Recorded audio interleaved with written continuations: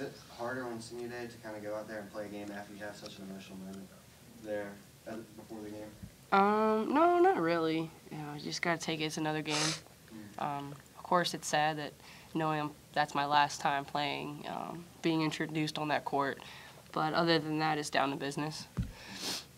Speaking of down to business, kind of describe the last play, what happened there. Did you foul her? Did you get away with one?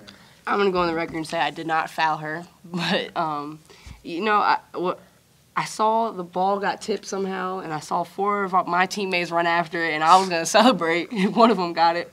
Unfortunately, we didn't get it. So then I just looked and I saw Brown on the block and sold out completely. Haley Barron does not remember the last 10 seconds of the game. If I'm correct, Brown was her girl. And even if I asked Haley, what was you thinking, she cannot tell me. So Bird came out of nowhere. I remember having the ball. And, you know, we won the game. That's all that matters. Yeah. Ashley, you came out of the game on fire, kind of reminiscent of your first game back. Does the big moment and all the excitement, does that suit you well? Yeah, I love it. I think it kind of set the tone for the game. Playing a team, Elon had some size, kind of gave you problems in the paint. Is that something that bothers y'all? You definitely able to have the kind of rebounding success that you've had against most of your CAA opponents? I mean, their posts they play hard, and they're talented, but I think that our post players are stronger, and they just didn't show it as much today as we would like. And even the guards, like when we got switched on, we weren't fighting as much as we need to. But I give it to their post players. They were setting the tone in the paint throughout the whole 40 minutes. Trying to get our post players to live up to who they are and what they do is a challenge. So trying to tell Destiny, Didi, Kayla, Tasia, and all of them, like y'all can play against bigs. Like the way we played against Baylor is the way we gotta play against teams any and everywhere. And so like coming into the game, we knew they had good players inside. It was just all about getting our players to live up to the hype. Like, y'all are good. Like be confident in who you are. We're gonna see them again. So hopefully we'll get our chance for our bigs to be like to kind of redeem themselves and to live up to who they are. What was it like? You guys have won every game at home previously by double digits. So this one comes down to the wire. You guys couldn't really get the separation throughout the game.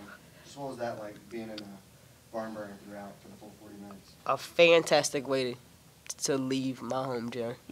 You know, it was either going to be one or two things. It was either going to be a blowout or it was going to be a good game.